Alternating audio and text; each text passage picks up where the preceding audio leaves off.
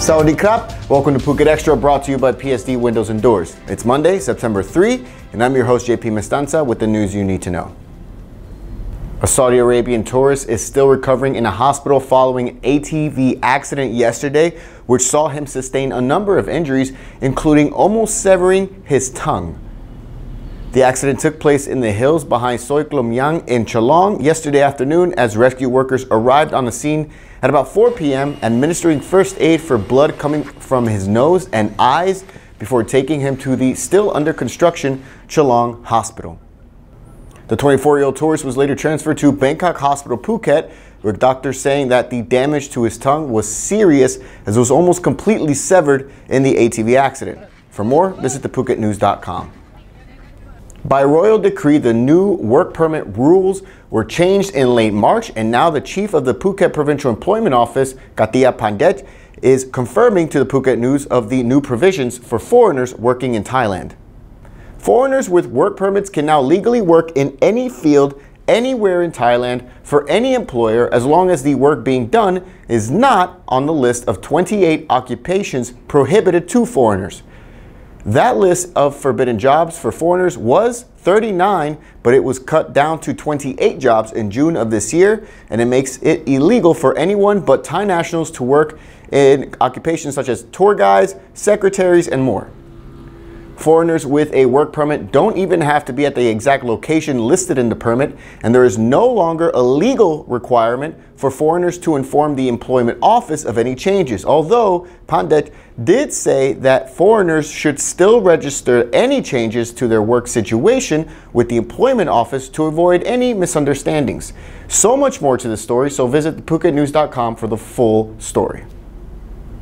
A baby elephant that was used as a tourist cache bait on the road up to the Big Buddha viewpoint, well, it's now being moved to a corral and is no longer on the side of the road. The 3-year-old female baby elephant was shackled in front of the Butterfly and Orchid Garden on the road up to Big Buddha, which caused an outpouring of online criticism over the condition of the elephant, as it was being used as a tourist attraction. In response, the Phuket Livestock Office dispatched officers to ensure that the elephant was in good health and not suffering maltreatment, although it was chained up to a pole. But now it's being kept away from the road and tourists, and a shaded area is now being built to keep it there. For more, visit thephuketnews.com. Sit tight, Phuket Extra will be right back after this.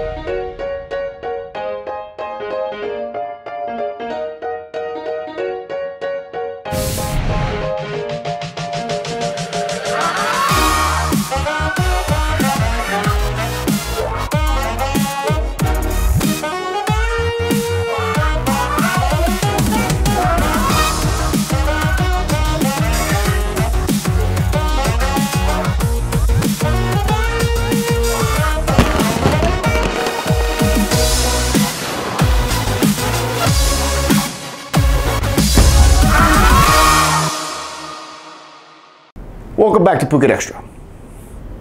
It's only been open for 3 days, but a laundromat in Bangkok has exploded, injuring 8 people just this morning. Reports say a leak from a cooking gas cylinder was to blame for the 2:20 a.m. explosion of the Otteri wash and dry business in Bangkok Soi in Tamara 36 this morning, with the blast severely damaging not just the shop, but 5 shop houses in its vicinity, blowing away the concrete walls and front windows.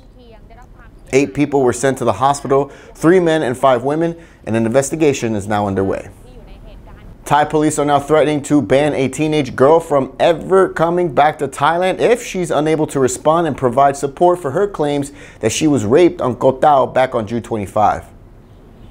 The incident was reported in the Sun newspaper in the UK on August 23 and recounts the 19-year-old woman's story of how she was allegedly drugged, stripped, robbed, and raped on Koh Tao back on June 25, and her subsequent claims that police on Koh Phangan refused to take her complaint.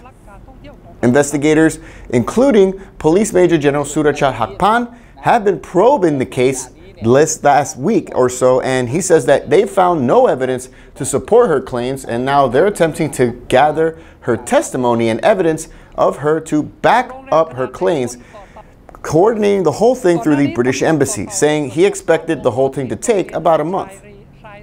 In a statement to reporters, Police Major General Surachat explained that because some foreign tourists fabricate their stories in the past to claim insurance money, they're treating the case in a fair manner, and if her testimony is found to be false, they would press false complaint charges against her and blacklist her from ever entering Thailand indefinitely.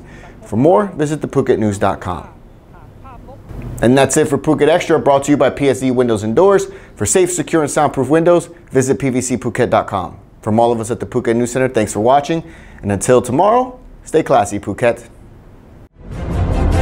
Patong's favorite steakhouse for the past 20 years. For more, find Sam's Steaks and Grill on Facebook. When you think of steaks, think Sam's.